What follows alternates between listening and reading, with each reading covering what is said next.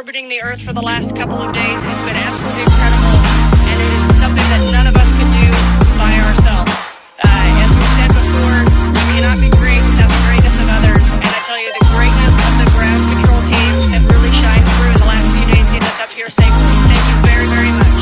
Hey, from the bottom of my heart, thanks to our families, friends, and our colleagues from all the partners, SpaceX, NASA, CSA, ESA, Roscosmos, and Jackson, for preparing us and making it possible for us to get here. And we are so excited to now be officially part of the Expedition 72.